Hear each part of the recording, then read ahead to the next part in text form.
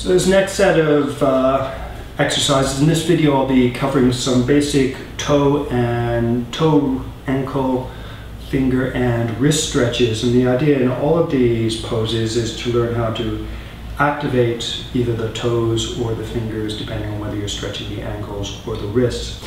And the first action is a kneeling pose, and here while sitting upright, feel your toes pressing the floor and simply press the top of the toes into the floor so all of your toes feel active, and then relax. So if I'm like this, is my toes actually pressing, the toenails pressing down into the floor. What you can do, rather than just pressing down and relaxing, try to smoothly press down. And what I feel actually is the outer left toes, the outer toes on my left foot don't press down with even pressure.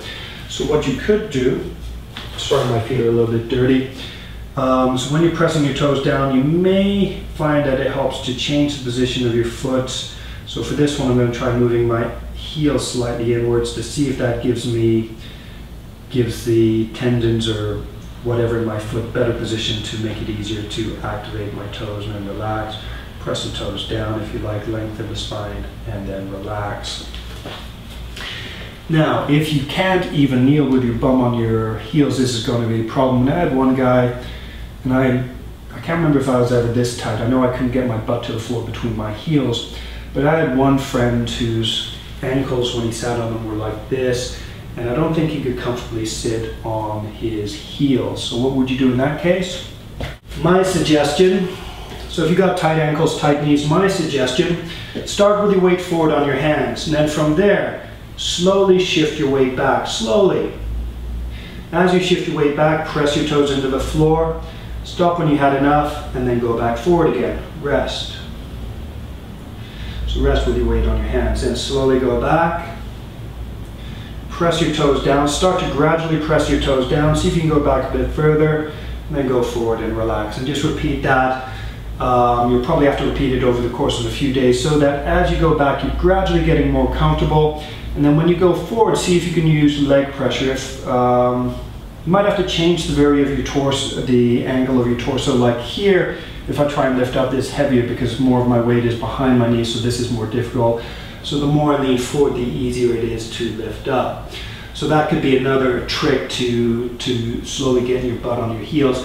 Keep your torso horizontal initially, so this is the easier variation. Gently press the toes down, then come forward. Then as you get better and better, gently come back onto your heels, press your toes down, and then sit more upright. So this is adding more weight to my ankles. See how my ankles are pressing down, keep my toes active, and then from here you could lift the chest, and then, oh, that's enough. Bend forward, hands on the floor, and come forward. And then again, until you're comfortable. You may have to repeat this over the course of a few weeks, hopefully not more than a few months. And then from here, once you're used to it, you can work at holding for a little bit. And rather than just sitting there and holding, what you can do is press your toes down, lengthen your spine, open your chest, and then relax. Relax your spine, relax your toes. Press your toes down, lengthen your spine, smile if you like, and then relax. So once you're used to sitting back, pressing your toes down, from here, the next stage is to lean back. And if you could do this against the wall if you're not comfortable, so at least you can get your head against the wall. But it should be relatively easy to get your hands back on the floor. If not, put them on a chair or yoga blocks. But from here, use your arms to support the weight of your body. Press your toes down, relax, press your toes down, and then slowly lift the knees. Just a little bit. Knees down, toes relax. Press the toes down. If you like, lengthen the spine. Slowly lift the knees, and each time you can lift a little bit higher. If it hurts, don't do it. Lower the knees and then relax. And then press the toes down, lengthen the spine, lift the knees. And if you like, you can gradually work at lifting your knees higher as you feel comfortable. So don't just do it, just, oh, I want to get my knees up. Just lift your knees gradually higher while staying within the comfortable zone of your body. And then from there, sit up.